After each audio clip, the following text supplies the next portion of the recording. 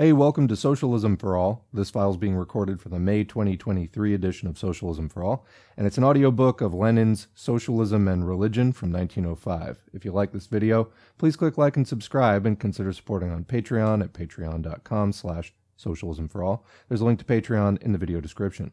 So this piece was first published in Novaya Zhizn, number 28, December 3, 1905, signed N. Lenin, and published here according to that text. The source is Lenin Collected Works, Progress Publishers, 1965, Moscow, Volume 10.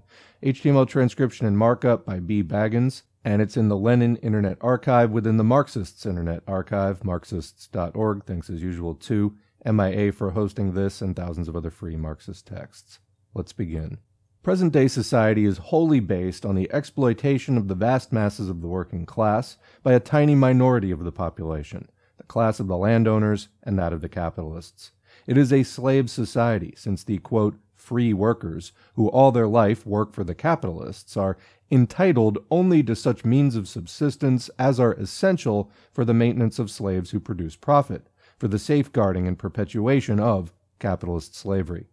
The economic oppression of the workers inevitably calls forth and engenders every kind of political oppression and social humiliation, the coarsening and darkening of the spiritual and moral life of the masses. The workers may secure a greater or lesser degree of political liberty to fight for their economic emancipation, but no amount of liberty will rid them of poverty, unemployment, and oppression until the power of capital is overthrown. Religion is one of the forms of spiritual oppression which everywhere weighs down heavily upon the masses of the people, overburdened by their perpetual work for others, by want and isolation. Impotence of the exploited classes in their struggle against the exploiters just as inevitably gives rise to the belief in a better life after death, as the impotence of the savage in his battle with nature gives rise to belief in gods, devils, miracles, and the like.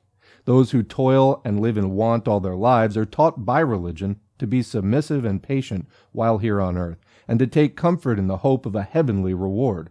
But those who live by the labor of others are taught by religion to practice charity while on earth, thus offering them a very cheap way of justifying their entire existence as exploiters, and selling them at a moderate price tickets to well-being in heaven.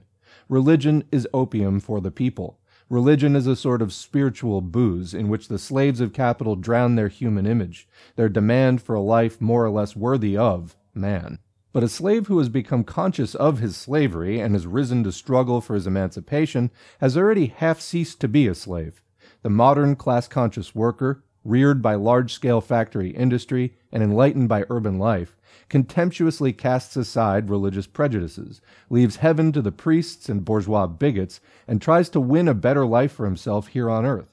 The proletariat of today takes the side of socialism, which enlists science in the battle against the fog of religion, and frees the workers from their belief in life after death by welding them together to fight in the present for a better life on earth. Religion must be declared a private affair. In these words, socialists usually express their attitude toward religion, but the meaning of these words should be accurately defined to prevent any misunderstanding.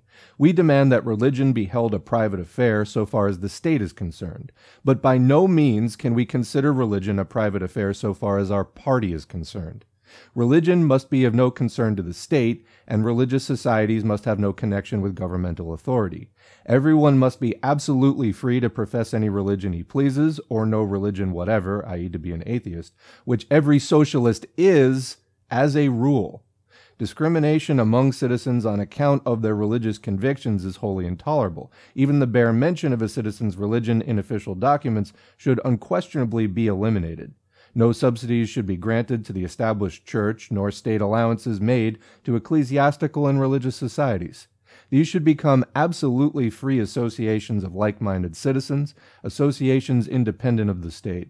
Only the complete fulfillment of these demands can put an end to the shameful and accursed past when the church lived in feudal dependence on the state, and Russian citizens lived in feudal dependence on the established church, when medieval inquisitorial laws, to this day remaining in our criminal codes and on our statute books, were in existence and were applied, persecuting people for their belief or disbelief, violating people's consciences, and linking cozy government jobs and government-derived incomes with the dispensation of this or that dope by the established church.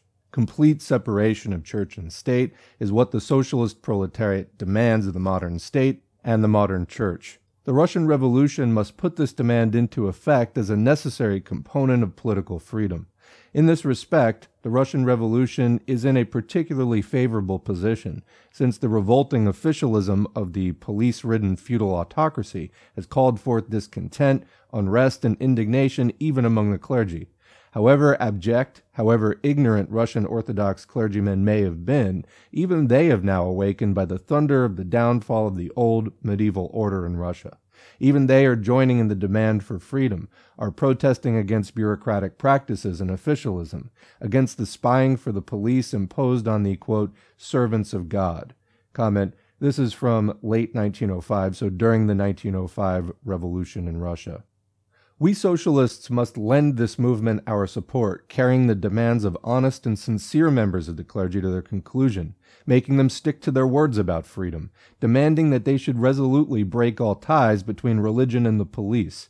Either you are sincere, in which case you must stand for the complete separation of church and state, and of school and church, for religion to be declared wholly and absolutely a private affair.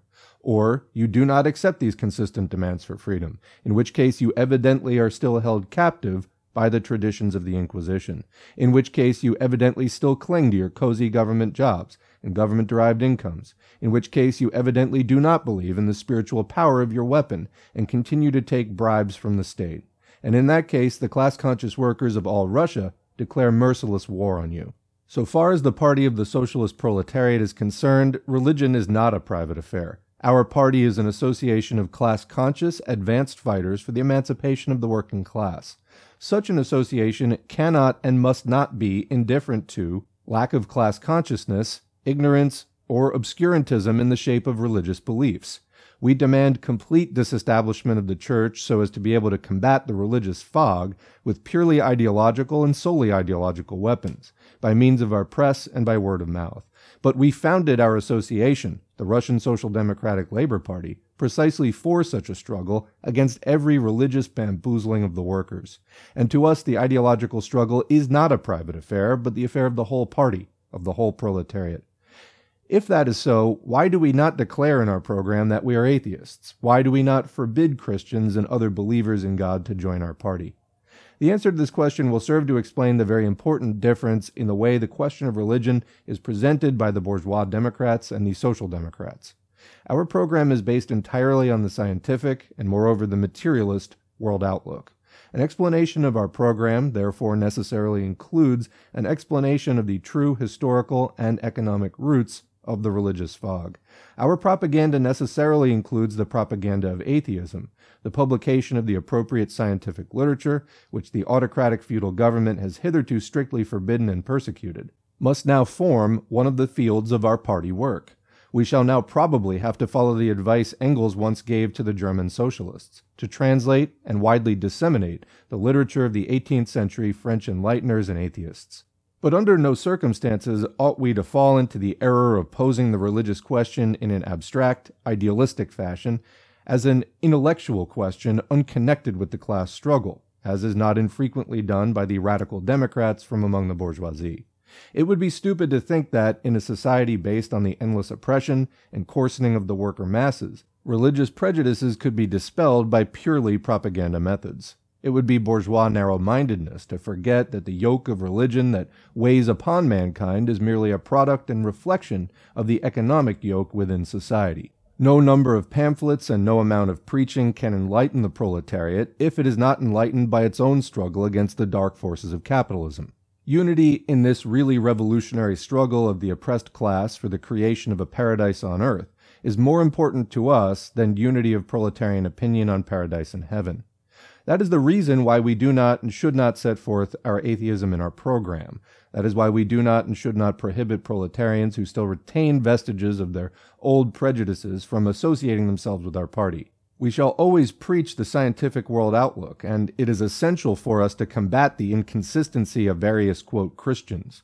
But that does not mean in the least that the religious question ought to be advanced to first place, where it does not belong at all. nor does it mean that we should allow the forces of the really revolutionary economic and political struggle to be split up on account of third-rate opinions or senseless ideas, rapidly losing all political importance, rapidly being swept out as rubbish by the very course of economic development. Everywhere the reactionary bourgeoisie has concerned itself, and is now beginning to concern itself in Russia, with the fomenting of religious strife, in order thereby to divert the attention of the masses from the really important and fundamental economic and political problems now being solved in practice by the all-Russian proletariat uniting in revolutionary struggle. This reactionary policy of splitting up the proletarian forces, which today manifests itself mainly in Black Hundred pogroms, may tomorrow conceive some more subtle forms. We at any rate shall oppose it by calmly, consistently, and patiently preaching proletarian solidarity and the scientific world outlook, a preaching alien to any stirring up of secondary differences. The revolutionary proletariat will succeed in making religion a really private affair, so far as the state is concerned, and in this political system, cleansed of medieval mildew, the proletariat will wage a broad and open struggle for the elimination of economic slavery, the true source of the religious humbugging of mankind. And that's the end of the audiobook. One thing I'd like to add here, this is from 1905, as the revolution went on, and as revolutionary struggle in general went on, not just in Russia but around the world, it became clear that religion often did not stay a neutral force, to say the least, in matters of communism, socialism, the fight against capitalism, etc. Look at the United States today, where capitalism is basically preached from the pulpits of every megachurch around. It is fairly self-evident, in my view, that religion is a pillar of reaction in the United States, actively working to keep workers from developing class consciousness, to join in the struggle, and so on. So that has obviously needed to be combated, and there have been a wide variety of historical contexts for progressive forces waging that fight. But as Lenin puts here, and to me kind of the main point, for committed communists, people organizing in the party, conducting Marxist analysis, and bringing propaganda to the masses, the imperative there is to advance a scientific atheist worldview. This is fundamental to Marxism, and if you have any doubt about this, look up, we have it on the channel, Marx on Religion, Opium of the People, Introduction to the Critique of Hegel's Philosophy of Right from 1943. That in order to dig deep enough within ourselves to wage this profound proletarian revolution, we must displace within ourselves religion with philosophy, and replacing the idealist notion that an immaterial being or beings somewhere not within the material existence, which is the only thing we have evidence of actually, the idea that these immaterial beings are what actually makes things happen in the world with dialectical materialism, historical materialism. These are incompatible notions. You have to pick one or the other. Communists must take a scientific outlook on the world. That means you have to care if your beliefs are true and try to formulate your beliefs according to the best evidence available to us, understanding that it is limited and a product of the times in which we live and the technology available to us. And as that evidence changes, so too must our beliefs change. We have to update our worldview in accordance with evidence. That is having a scientific outlook. Religion literally demands the opposite. They demand that you take things that there is no evidence for on faith. It is a requirement. Up to and including, as Lenin was talking about, life after death, that, oh, this world is suffering, but you'll be rewarded in the next life. Well, as Joe Hill wrote, satirizing the position of the Salvation Army, or the Starvation Army, as the IWW called, this competitor to the IWW, well, you may not have nice things on earth, but you'll get pie in the sky when you die. That's a lie.